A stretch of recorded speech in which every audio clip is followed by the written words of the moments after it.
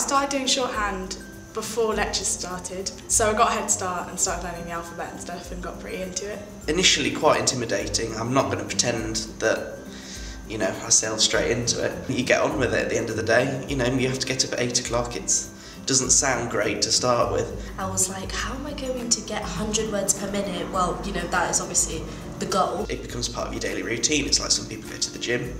I come to shorthand. I'm actually quite surprised and sometimes quite impressed with myself. I'm actually doing it and it's actually sinking in. It's because it's a very important skill to have. It makes you kind of stand out, and it's pretty cool when people are like, oh, you can do shorthand, what does it look like? And you can show people. So I've done a couple of work experience placements already this year, one with the BBC, and it certainly became apparent to me that at those placements they really do expect you to have that grasp of being able to take notes at, you know, very high speed. I've used it a lot, like especially how we've lately been doing like council meetings and we've done news days, so I've been interviewing people and I have used it, and it has been really good for getting stuff down, especially when people are talking really quickly.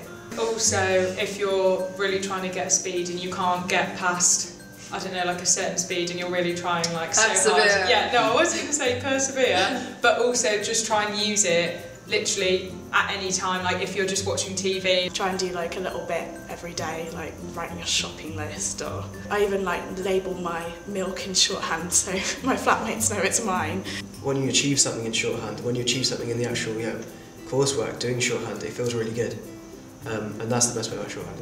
It's really important, it's really key to journalism, I know it is, and I'm glad I've done it, I'm glad I spent the time.